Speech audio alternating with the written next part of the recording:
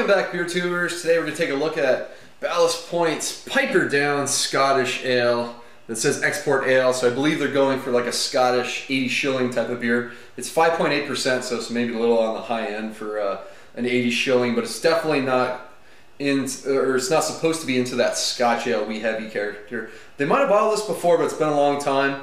Definitely a newer label. You can see the newer design too as well on this beer. So I don't know if this is a seasonal or going to be year round, but they're going as an export ale with pretty traditional UK ingredients, UK Maris Otter, UK hops, a little bit of roasted barley, and they mentioned a 3-hour boil for it as well. So I got it poured out. It's a very pretty beer, very clear, like not quite ruby red, like a dark orange, copper,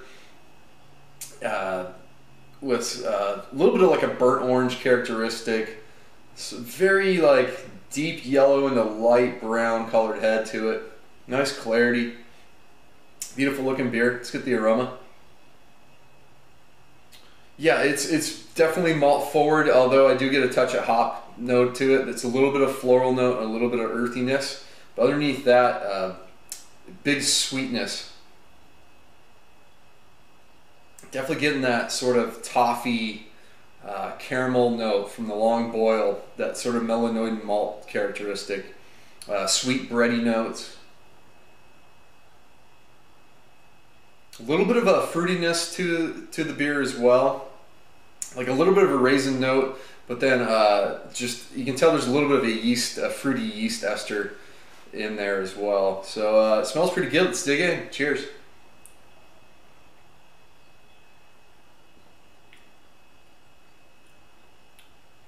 Yeah, it's very nice, very clean beer.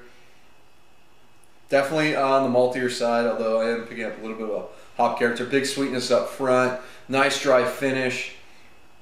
So it's got really nice balance to it, and I know that's certainly something that, although you want it to go to the malty side, you don't want to finish overly sweet, and they did a good job with that balance with the beer.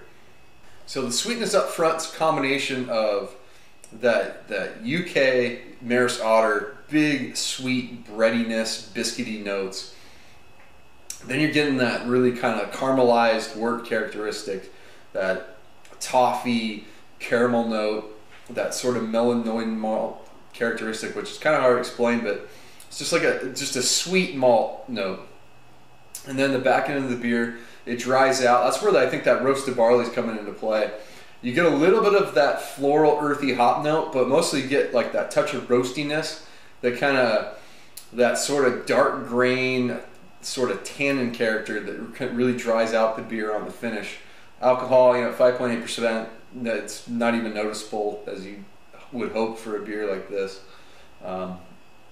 And the balance to it is very well done, even though it leans towards the malty side. There's a touch of like a dark fruit, sort of raisin-ish character to it, but other than that, I think it's mostly just subtle, fruity yeast ester notes coming through, even though they mentioned the cold fermentation. It did add enough yeast characteristic to work well with the other flavors. The malt and then the yeast kind of are the main players, with just the hops kind of doing a little bit of bittering and adding a little bit of flavor to the beer. So this is a really nice Scottish ale. I don't drink this style a whole lot. It's very cool of Ballast Point to brew what they consider to be a traditional example of the style, which is rare to see in San Diego these days. So it's pretty cool that they're brewing up this beer. You just can't really find a lot of non-Scotch ale wee heavies around. Usually the breweries around here go for the bigger side of things, and while they're not down to like the 40-60 shilling type of beer, this is a very drinkable stuff, somewhat sessionable. This is a beer I think would work even better on cask if they did it that way. They do barrel age it as well. I've had it barrel aged on draft.